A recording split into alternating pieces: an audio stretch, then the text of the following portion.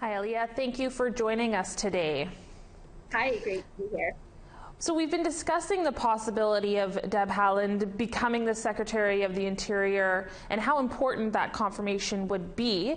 Can you tell us what's been the reaction so far? I have only seen very positive things on incoming Interior Secretary Deb Haaland. Yesterday, in particular, social media was just beaming with pride and nothing but good thoughts.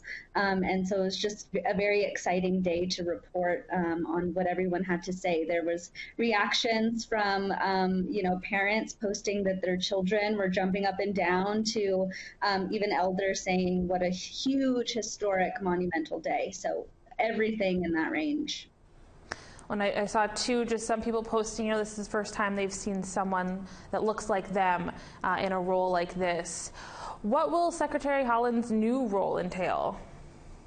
Well, essentially, she will be the caretaker of the nation's public lands and waters. And this is the first time in U.S. history that an Indigenous person has held this position, but also has been on a president's cabinet. And so essentially, she'll do and work on a wide range of topics, everything from conservation to natural resources, and she'll also oversee a group of key offices for Indian country, specifically including the Bureau of Indian Education and the Bureau of Indian Affairs.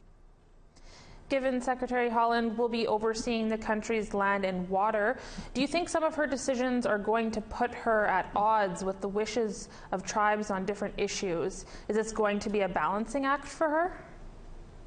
I think that's what a lot of people are sort of expecting. I know that off the top of my head, I've heard a lot of sources say that at the very least, they are very confident with having Secretary Haaland in office that tribal consultation will be respected. And so at the very minimum, that means having conversations with tribal leaders and inviting them to the table. And so I think that's a great start there.